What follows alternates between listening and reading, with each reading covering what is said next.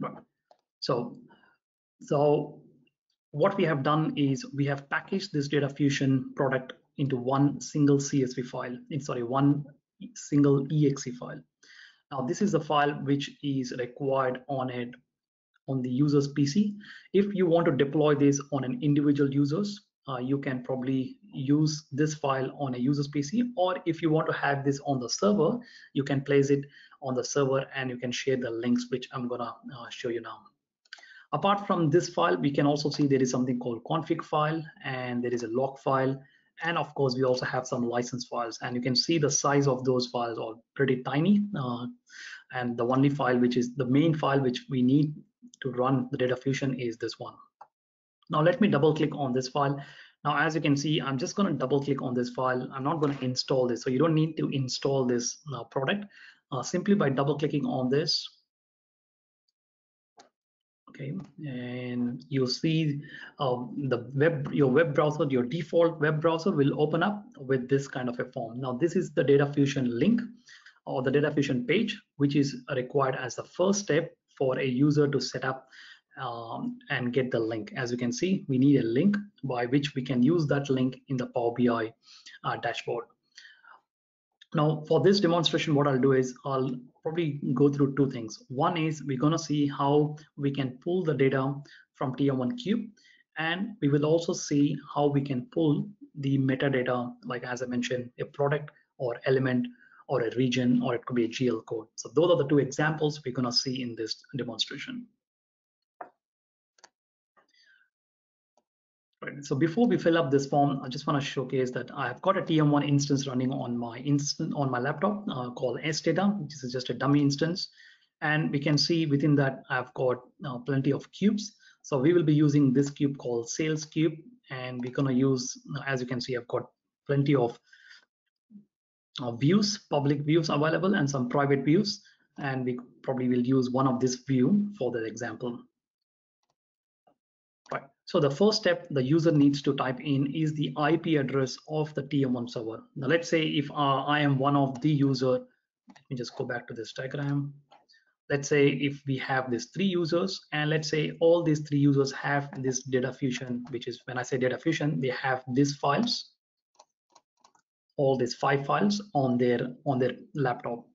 Now all these three users, they can individually, they can double click on this exe file, and then each one of the users will have this form come up. Again, it's up to you how you want to deploy this. It could be individual users, or it could be on a server as well, where you can, as a developer, you can create the link and share the link with the users. But in this example, let's go through an example of these users.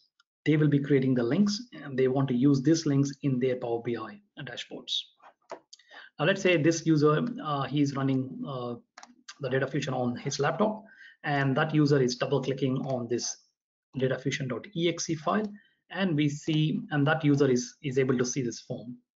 Now, so there are a few things which this user needs to fill up. As I mentioned, the first thing is what is the IP address of the TM1 server. So in this case, I've got my laptop name, which is desktop CBD79TQ. The next thing we need to see is the HTTP port number, which is for this instance called SData.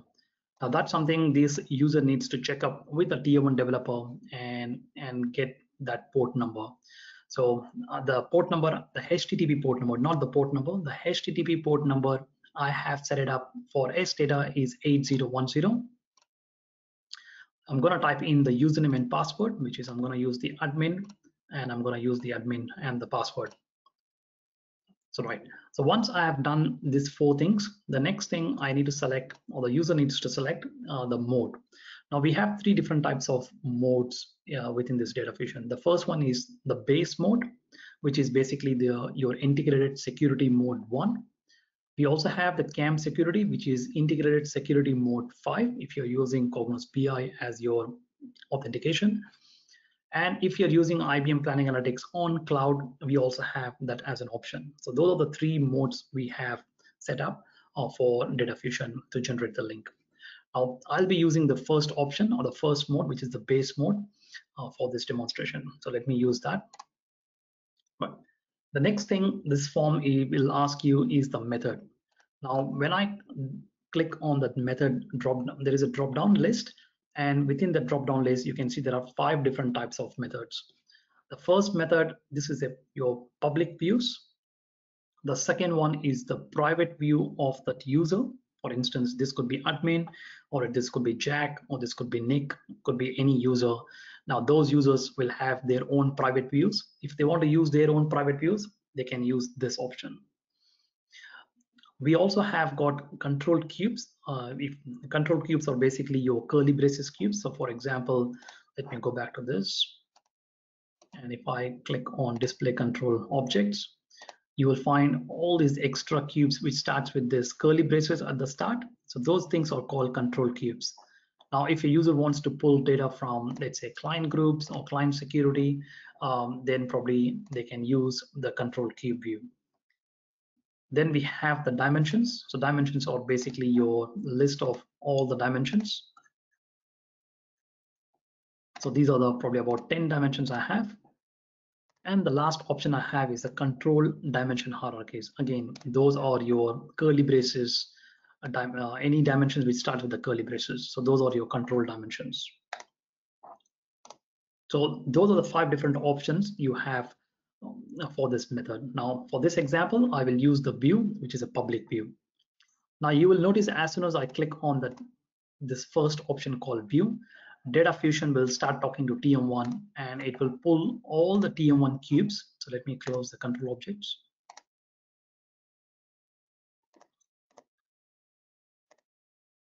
Right. So we have about 1, 2, 3, 4, 5, 6, 7 cubes within the S data. Now when I select the first option, the view as the method, then you will see those 7 cubes will pop up in a separate drop down. Let's have a look. So I'm going to select view. And now you can see DataFusion is now talking to TM or the planning analytics, and then it will give us the option to select the cube. As you can see, I've got a new drop down. Now we can see those 7 cubes which we just saw in here. Right. Now the user can select which cube view or which cube they want to select. So I'm going to select the sales cube. Now again, you will notice as soon as I select any one of this cube, the DataFusion will start talking to planning analytics and it will bring all the views available within that cube. Now at this point, you can see the select view is blank because we haven't selected the cube. So I'm going to select the cube called sales cube. And you can see DataFusion is now talking to planning analytics.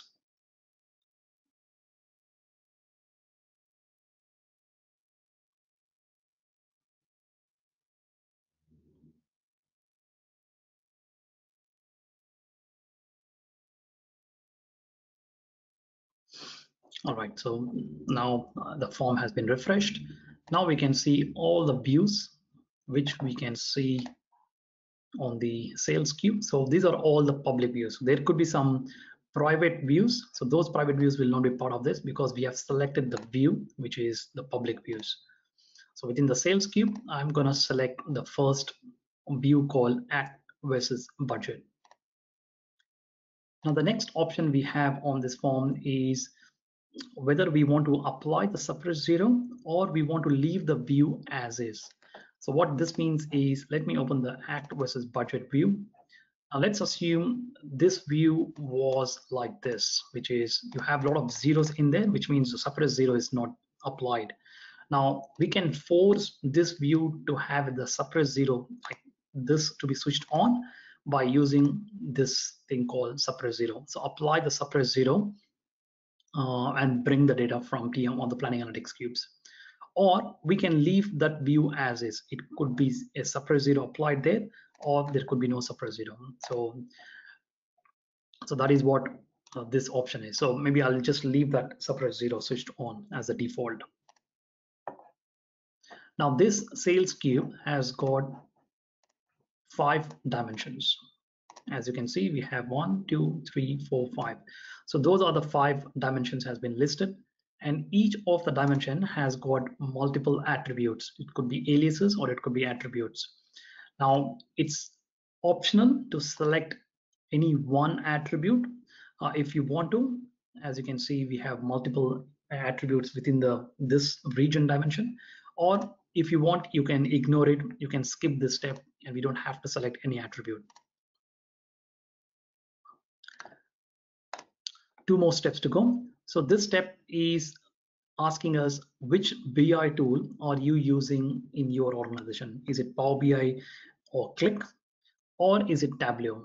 The reason why we have kept it as a separate drop down is because the DataFusion, the code we have written is slightly different to Tableau, and it is a bit different to Power BI and Click, and that's why we have segregated. But from a user experience, you will still go through the exact same form. It's only this option you need to select. If you're using Tableau, then you select this, or if you're using Power BI or Click, you select the first option. I'm going to use this one because I've got Power BI on my laptop. All right, so once this form has been filled up, the last thing we need to do in this is click on this button called Get Link. Let me click on this.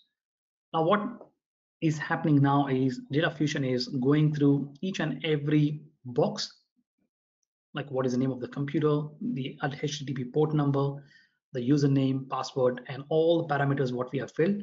It will encrypt all that information in a single link. When I say link, you can see here.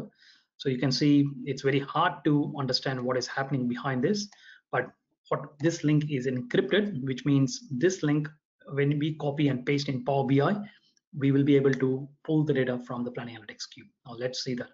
Now we do have this button called copy to clipboard if you want to copy the link, or if you want, you can simply drag this and also say copy as well. So that will work, or you can click on this and it will say, yep, you have copied the text in this box.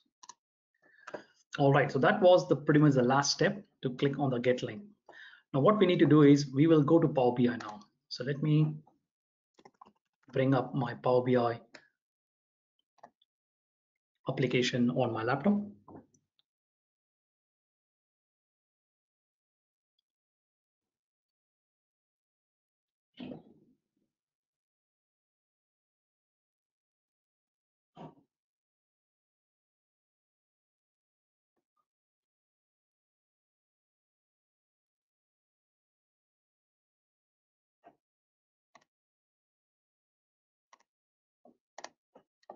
All right, so this is Power BI desktop, which is running on my laptop. So let me close this. Right, so now we have copied the link from the DataFusion form. We need to go to this thing called Get Data in Power BI. Select this option called Web. So when we select that option Web, there will be a pop-up window asking us to paste the URL. So we'll right-click and say Paste. So this is the same link which we copied from DataFusion, the form. So let me just go to the first part.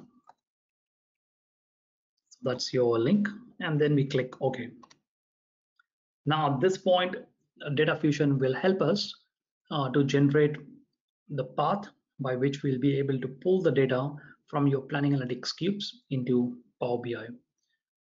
So as you can see, now Power BI is able to talk to Planning Analytics, and it will be able to pull the data in a few seconds.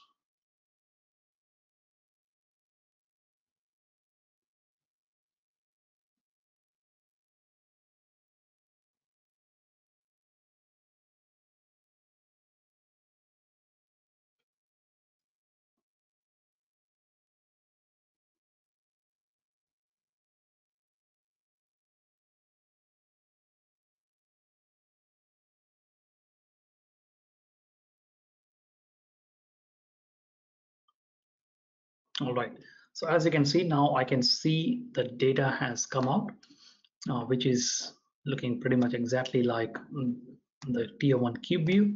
So let me just open that. So that Tier 1 cube view is now in there.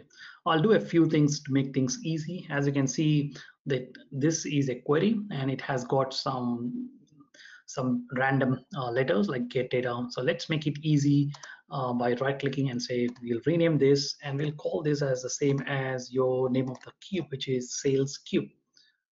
Okay, right. So I'll just say sales cube and press enter. And once I'm done with the renaming, I'll just say close and apply.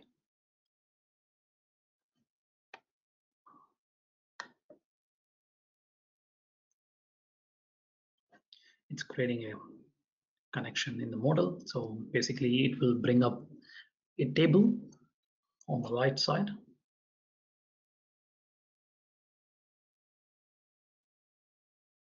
As you can see, it managed to pull 20 records. And now we can see we have the sales cube. And if I expand this, and we can see all those dimensions which we have here. So what we can do is, to make it easy, we'll just quickly rename this, and we'll give the exact same name as what we have. So account 1, so we'll just follow the same naming standard as what we have here. And then we have at versus but, then we have model, then the month, region. Let's keep renaming this. So rename at versus but. We'll rename the next. Call this as model. Then we'll rename the next one. This one is month. Next one is region. And the last one is basically your measure, which is, I can rename that to be a value. All right, so now this one looks very much similar to your TM1 cube. So we have the sales cube, we have a table called sales cube, and then we have all these fields or columns, which is basically your dimensions here. Now, if we click on the sales cube, and if we go to the data tab, we will see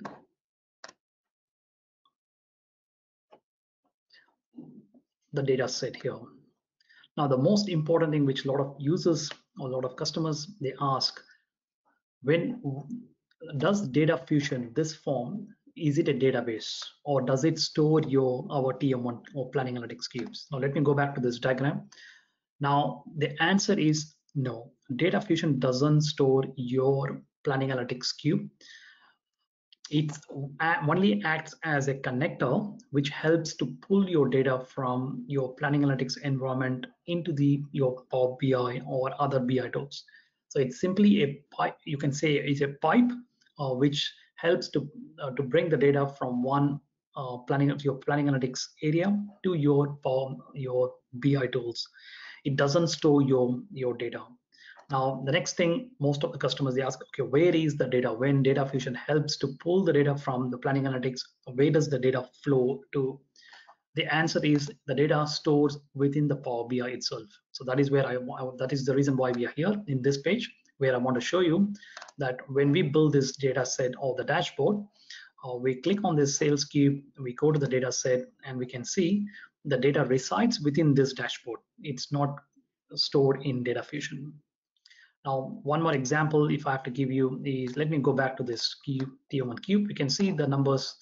We have the exact same numbers. What we have in the planning analytics cube is there in Power BI.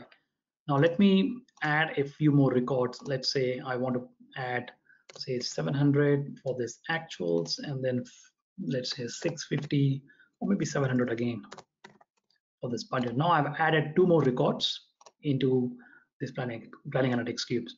Now, for us to get that new records which just got recently added, it could be inputs from a user, because it could be a budget and forecast, or it could be actuals flowing from your source system. Now, there are 2 options within Power BI. Either you can schedule this Power BI dashboard to run at, say, every day in the morning 6 o'clock, or we can allow the users to right click on this and say refresh. Now, when a user clicks on this option called refresh, you will notice that DataFusion will come into this picture, will help us to pull those 2 extra records, which is basically, now you can see that 700 and 700 is now loaded into the Power BI, which means your dashboard, which you will be building on top of this data set, will be exactly same as your TM1 cube. Now, that is where the real power of DataFusion is. You don't need an IT person or a Power BI developer or a TM1 developer to help bringing your planning analytics data into Power BI. It is a self-service tool where it will allow the users who are using this or building this Power BI dashboards to easily bring the planning analytics cube data into Power BI by simply right clicking and saying refresh data.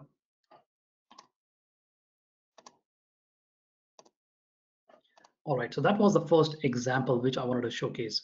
The second example I wanted to showcase is what about the metadata? So let me go back to this application form and let me reload this. And this time we will select a different option. So I'll start with the computer name or the TM1 server name, which is this. The port number for the instance S data is 8010. I've got the username and password. The method I'm going to select is base because that's the mode I'm in, integrated security mode 1. And this time the method I'm going to have is dimension hierarchies. I want to bring some dimensions as well. So let me click this one. And as I select that, you will notice DataFusion is now talking to Planning Analytics, and it will list me all the dimensions which are available in the S data. Now, one of the important thing to note here is DataFusion respects the TM1 security. So when I say that, that means if a user, let's say Kevin is logging in and Kevin has got access to only, let's say the first 3 dimensions. So DataFusion will respect the security, and for Kevin, who has got access only to those 3 dimensions, only those 3 dimensions will be displayed, not the other. Because I have logged in as admin, I'm able to see everything. But let's say the user has got access to only 2 cubes out of 7 cubes, they will only see those 2 cubes. So DataFusion respects the security model, which is within the TM1 or the planning analytics. So in this example, I'm going to select the dimension called region. And you can see here, DataFusion is now talking to planning analytics, and it will bring all the subsets which are within the region dimension. So we have something called backup.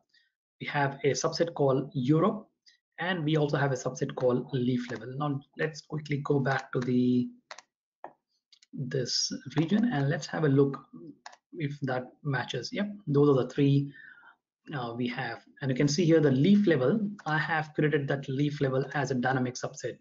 So let me just show you. So you can see here, it's a dynamic subset, which means if any new regions gets added into this, this subset will automatically refresh. So it's very important what type of subsets or what type of views you set up in planning analytics so that it becomes easy for you to create one link, and that one link will work. You don't have to keep changing. So one link is for one cube view, or one link is for one dimension. So maybe I'll explain a bit more in detail about how many links do you have to create. But so far we have created one link, and we're going to create one link for this region dimension. So let me select the leaf level. And you can see here, if I want, I can bring the attributes of the region dimension as well. Again, that's an optional field. I'm going to ignore it. So you can leave it as blank. The next 2 options are, which we have already seen. I am using Power BI on my laptop, so I'm going to use this option. And then finally, I'm going to click on the get link. Now, at this point, as I mentioned, get link basically will generate an encrypted HTTP link, which basically holds all this information. Now, let me copy this. So you can copy this. You can click on this icon to copy the link, or you can just select and right click and copy as well. So both will work. All right, now let me go back to Power BI. Right, and we've already got sales cube. That's good. Now let's add one more link. So I'm going to select web and paste the URL and click OK.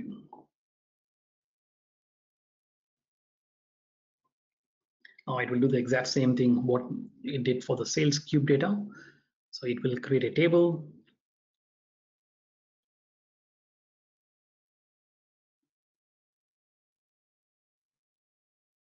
All right, so now we can see this link managed to pull all the countries from the region dimension.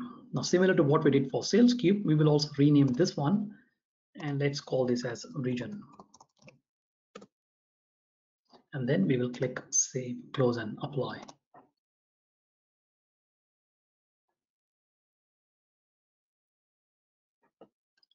So we're gonna see sales cube, which we have already done that, which holds your cube data, and we're gonna see one more table called region. Yep, here it is. Now let's one click on that and see what is there inside. So one click, and let's go to the data, and we can see here we have got the child, which is all the countries. We've got the first parent, the next parent, and the grandparent, which is the world. So let me just quickly go through that.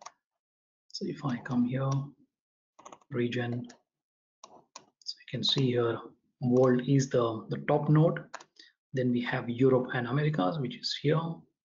So Europe has got different regions, and within that we have different countries. So that's the different levels we have for this dimension. Now, what we're going to do next is we're going to add a new element or a new region. So we have two regions, one is Europe and one is Americas.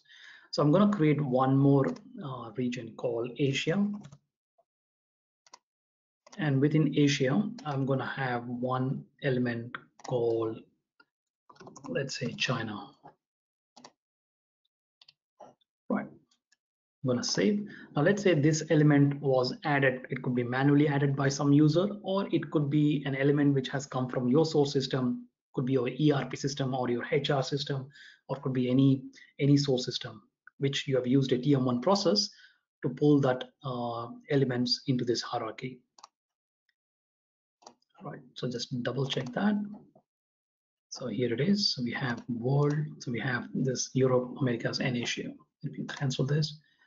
Now, as we did the same as we did for Sales Cube, where a user can right-click and refresh the data set. Similarly, we can right-click on this region. At this point, we don't have China or Asia in this table, but we're going to right-click on this region and say refresh data. So again, this is when DataFusion comes into the picture. It helps us to pull those new elements, and we can see just below this country, we're gonna see China popping up. Here it is. So now we have China, which is the Asia is a region, and the top node is the world.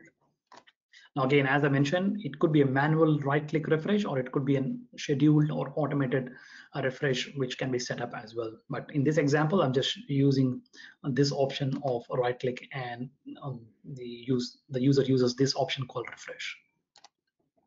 Now we don't have to go through and add the other dimensions, which basically your model, your month, and things like that, because you're gonna create you're gonna use this DataFusion to create to generate a link for each of the dimensions, and you're gonna place a one by one.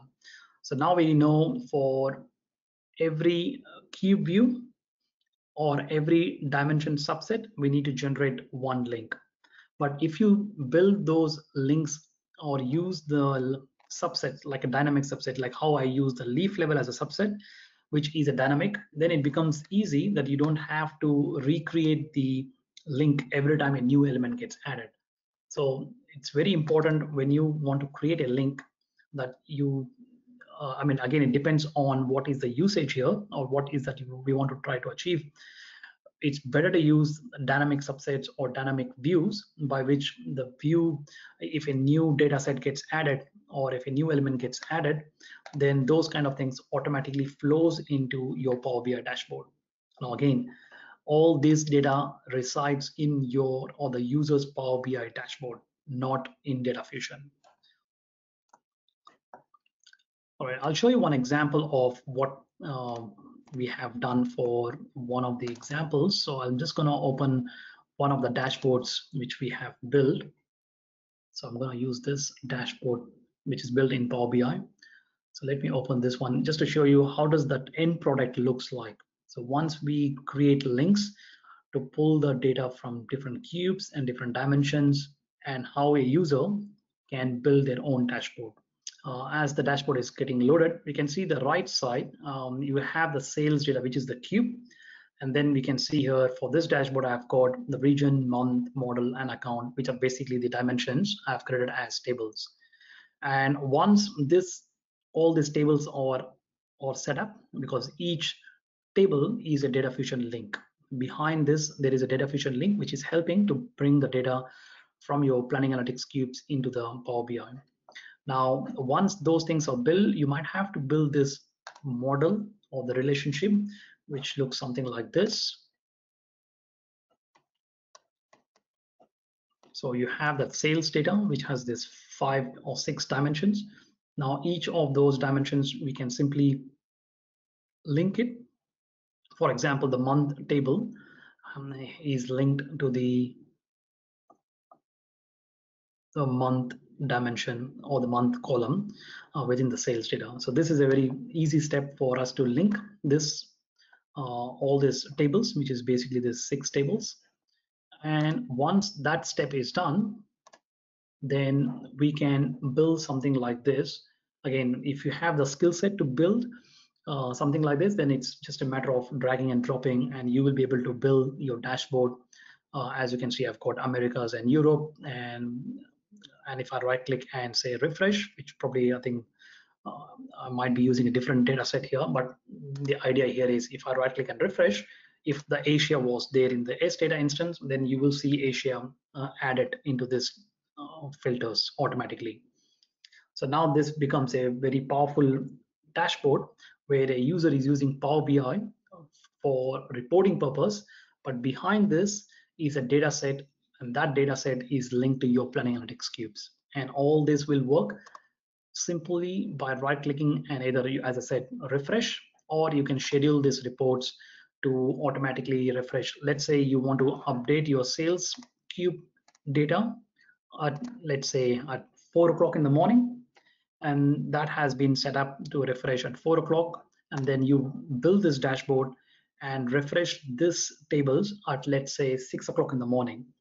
When the users, they come and access their dashboards in Power BI, let's say at 8 o'clock or 9 o'clock, they have the exact same data set what is there in the TM1 or the planning analytics cubes. So in that case, they don't even have to refresh. If it's a real time, then yes, we can schedule this to refresh every minute or 2 minutes. But let's say if it's a sales data set where you want to have once a day data refresh, maybe something like this will help you, where 4 o'clock you want to refresh your planning analytics cubes, 6 o'clock in the morning you set up this schedule reports to refresh, and then 9 o'clock or 8 o'clock when the user starts, they have this dashboard ready for them to access. All right, so let me just go back to this PPT. Let me just close off with a few couple of slides. Just want to summarize what we just saw. So with the help of DataFusion, you can see it. You almost have the real-time access to TM1 data. I mean, you right-click and say refresh, or you can also schedule the reports by which the exact same data set what you have in planning analytics cubes, you have it on your Power BI dashboard or your other BI tools. We also saw there was no dependency on exports and imports, like the example I gave where a TM1 developer has to export, the IT has to give us the shared folder path, and the Power BI developer has to import that data set into the Power BI. Now everything gets eliminated. The user have got the power, and they can use a self-service approach where they themselves can generate a link and pull the data from planning analytics cubes into Power BI. Not only the cube data, we also saw the dimensions and the hierarchies can be brought into Power BI by using this DataFusion form.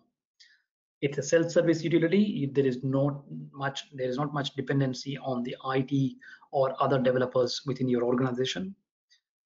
The beauty about this tool is there is no scripting required. You don't need your users to know certain lines of code for you to pull data from planning analytics cubes to to Power BI. Simple one click will do the magic for them. Easy of connect, which means you don't need any third-party tools like Java or other softwares to be running on your laptop. As I mentioned, you just need this .exe file. which has been packaged with all the relevant third-party tools needed to run on your laptop.